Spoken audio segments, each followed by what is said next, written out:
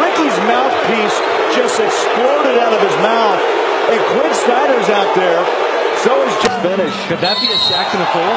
That. Come on now. Out of here. Ingles has to hold back Marquise Chris.